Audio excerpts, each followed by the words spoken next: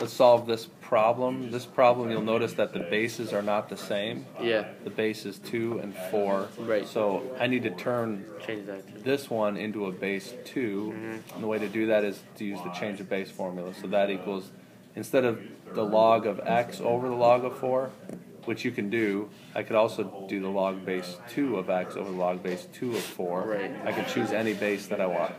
So that's what I'm going to do. And when I do that, this just equals 2.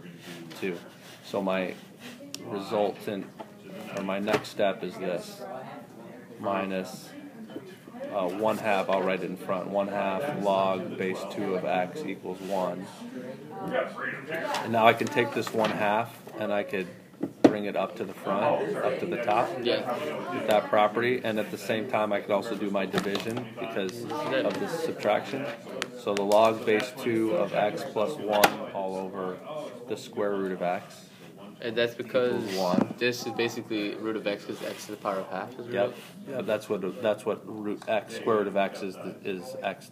Oh, you're 1/2 grouping it all power. together because basically it's the same thing. Okay. Yeah, I'm grouping it together so now I can do this. Okay. 2 to the 1, I'm using the equivalence, equals x plus 1 all over root x. Yeah, okay.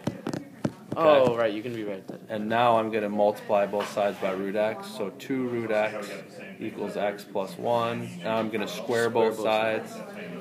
So I've got 4x equals x squared plus 2x plus 1. Subtract, right up here, subtract 4x from both sides because I've got a quadratic now. So it's x squared minus 2x plus 1. And now x minus 1 squared, right? Yeah. Which means x equals 1. And let's check to make sure that works. Plug in 1 here and here. I get log base 2 of 2 minus log base 4 of 1. That's 1 Minus 0 equals 1. minus 0, which equals 1. So it checks out. So that works. So your answer is right there.